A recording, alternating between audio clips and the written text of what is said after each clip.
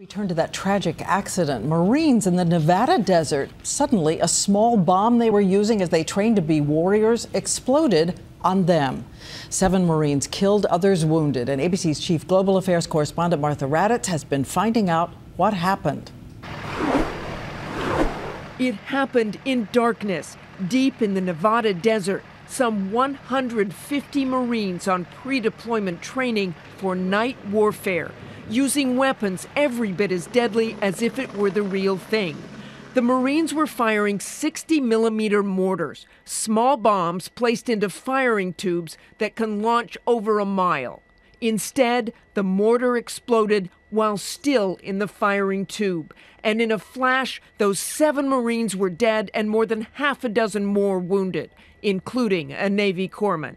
A team of investigators has begun the investigation to figure out just what happened. Until they find out why, the Marine Corps will suspend the use of all 60-millimeter mortars and tubes worldwide. This would suggest that the Marine Corps has, in its preliminary assessment, found that there is a problem with the bomb itself, and it was not human error.